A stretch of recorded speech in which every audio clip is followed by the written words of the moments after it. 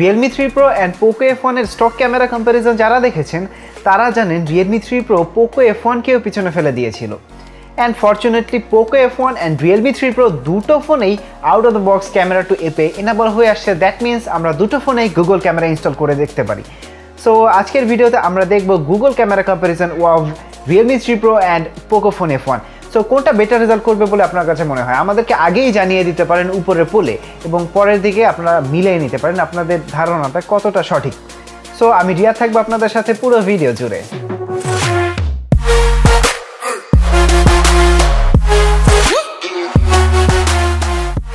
Daylight ছবির ক্ষেত্রে দুটো দিয়ে তোলা ছবি প্রায় সেম, দুটোতেই সমান পরিমাণে ডিটেইলস, কন্ট্রাস্ট আর ডাইনামিক রেঞ্জ পাওয়া যায়, শুধু একটু পার্থক্য দেখা যায় কালার টেম্পারেচারে।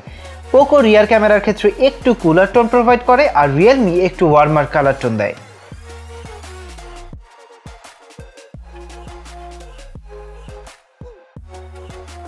এখানে একটা জিনিস লক্ষণীয় যে Realme 3 Pro তে রিয়ার ক্যামেরা হিসেবে 16 মেগাপিক্সেলের ক্যামেরা ব্যবহার করা হয়েছে, বাট গুগল ক্যামেরার ক্ষেত্রে এটা সর্বোচ্চ 12 মেগাপিক্সেল পর্যন্ত ক্যাপচার করতে পারে। অন্যদিকে Pocophone F1 এর ফ্রন্ট ক্যামেরা হিসেবে থাকছে 25 মেগাপিক্সেলের ক্যামেরা, কিন্তু গুগল ক্যামেরার ক্ষেত্রে সর্বোচ্চ 5 মেগাপিক্সেলের ছবি ক্যাপচার করতে পারে। যদিও মেগাপিক্সেল খুব একটা ম্যাটার করে না গুগল ক্যামেরার ক্ষেত্রে, তারপরও এটা আমি ভাবলাম আপনাদেরকে জানিয়ে রাখা প্রয়োজন।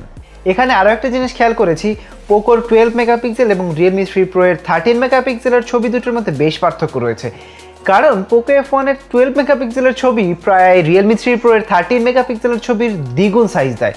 অর্থাৎ যেখানে 5.5 মেগাবাইট পাবেন Realme 3 Pro তে, সেই সেম ছবি সেম জায়গায় বসে Poco F1 দিয়ে তোলা ছবিটা সাইজ হয় 11 মেগাবাইট। সো এই কাহিনীটা দেখে মনে হতে পারে আপনার হয়তো পোকোতে বেশি বেটার ডিটেলস পাবেন অ্যান্ড Realme 3 Pro তে হয়তো একটু কম ডিটেলস পাবেন, বাট চলুন আমরা ছবির ক্ষেত্রে দেখে আসি ব্যাপারটা কীরকম দাঁড়ায়।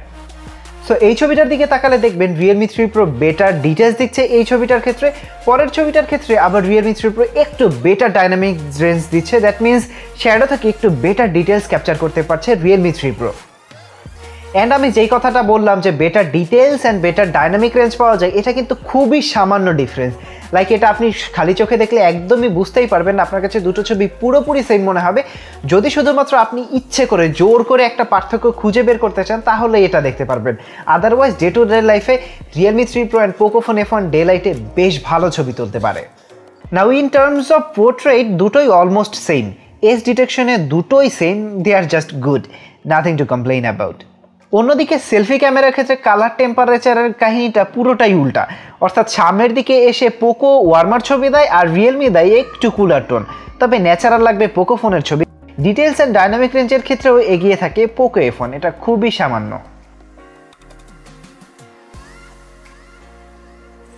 অনেকে হয়তো ওয়েট করছেন low light photography and Google ক্যামেরার নাইট সাইটের ছবি দেখার জন্য। দুটো ফোনই লো লাইটে বেশ ভালো কাজ করে, but definitely Poco produces brighter and more detail picture in low light situations. Even colour, contrast and dynamic রেঞ্জও পোকোতে কিছুটা বেটার। কিছু কিছু ক্ষেত্রে খেয়াল করবেন রিয়েলমিতে স্যাচুরেশন একদমই থাকে না, তবে এই জিনিসটা সেটিংস থেকে যেহেতু ঠিক করা যায় তাই আমি এটা নিয়ে তেমন বেশি কিছু বলছি না। তবে ডিটেলের দিকে খেয়াল করলে দেখবেন আমার ফেসে বেশি ডিটেল পাওয়া যাচ্ছে পোকোতে, জাস্ট লুক এট ইট।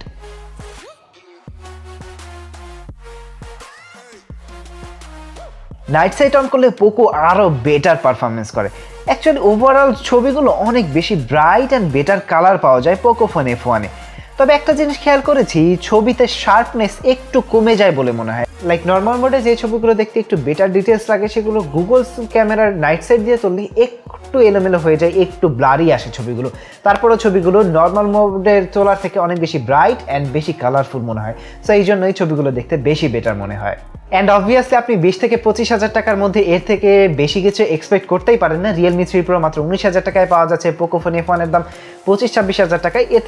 এর থেকে বেটার ডিটেলস আপনি আশা করতেই পারেন না। তবে যাই হোক, আপনারা দেখতেই পাচ্ছেন স্টক ক্যামেরার ক্ষেত্রে Realme 3 Pro অনেক বেশি এগিয়ে থাকলেও গুগল ক্যামেরার ক্ষেত্রে কিন্তু কাহিনীটা পুরোটাই উল্টো।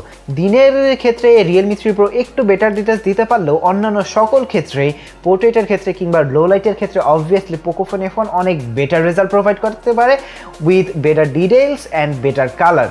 সো আপনারা এখন আমাকে জানাতে পারেন পুলে আপনারা যেই অ্যান্সারটা দিয়েছিলেন সেটার সাথে আপনার এখন কি কোনো পরিবর্তন এসেছে, বা আপনি কি যেটা ভেবেছিলেন সেরকম হয়েছে কিনা আমাদেরকে জানাতে পারেন কমেন্ট বক্সে আপনার এই ডিটেলসটা মিলেছে কিনা। সো আশা করি লাস্টলি আপনাদের ভিডিওটা ভালো লেগেছে। যদি ভিডিওটা ভালো লেগে থাকে তাহলে অবশ্যই লাইক করবেন, বিকজ প্রত্যেকটা ক্যামেরা কম্প্যারিজন করতে অনেক বেশি পরিশ্রম করতে হয়। অ্যান্ড আশা করি আপনাদের ভিডিওটা ভালো লাগলে অবশ্যই সাবস্ক্রাইব করে বেল বাটনে ক্লিক করে রাখবেন টেক কথন চ্যানেলের। আজকের মতো টাটা, বাই বাই, দেখা হবে পরে কোনো ভিডিওতে।